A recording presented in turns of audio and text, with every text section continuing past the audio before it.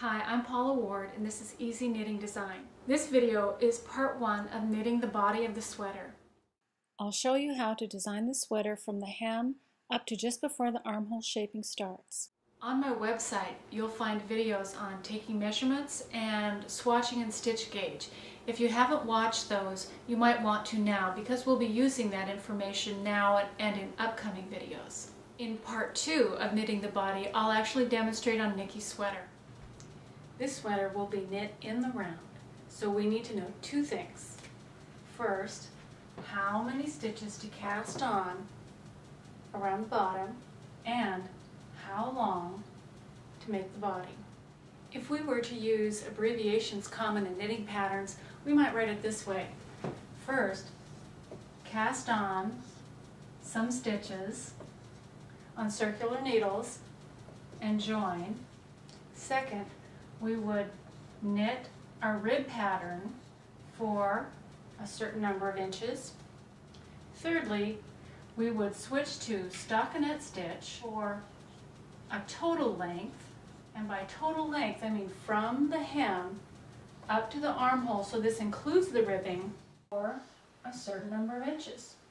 We'll start by figuring out the number of stitches to cast on, that number right there.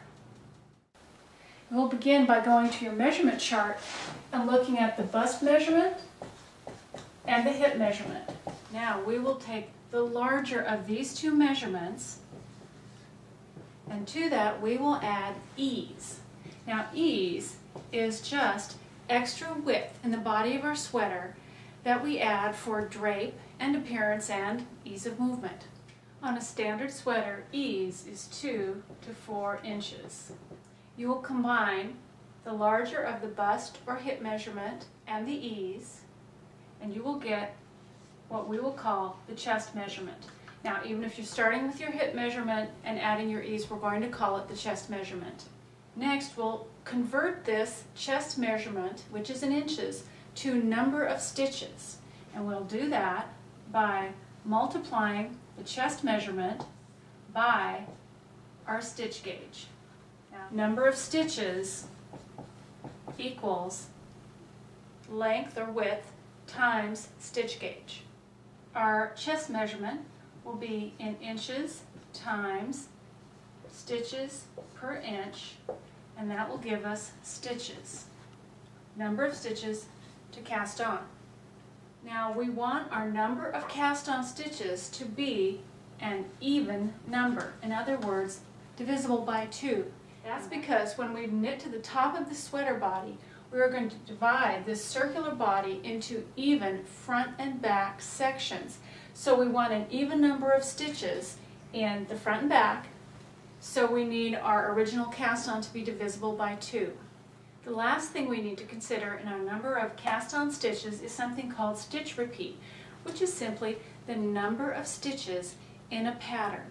For example, a knit 2 purl 2 rib is going to be a stitch repeat of 4 stitches. In order for our bottom ribbing to come out an even number of pattern repeats, our cast on needs to be divisible by the number of stitches in our ribbing stitch repeat. Now if you're using a knit 1 purl 1 rib, you don't need to worry about this because, as you can see, this is a 2-stitch pattern repeat, and we've already got an even number on our cast on stitches. However, on Nikki's sweater I'm using a knit 2 purl 2 rib. That's a 4-stitch pattern repeat, so I'll need a number of cast on stitches to be divisible by 4. The ribbing pattern and the length of the ribbing is up to you. It's whatever you want for your sweater. The last thing we want to figure out is the total length of our sweater body. We can take this right off our measurements chart. The total length of our sweater minus the length from the top neck to the underarm yarn gives us the length of our sweater body. In part 2, I'll do the numbers for Nikki's sweater and I'll demonstrate knitting the sweater body.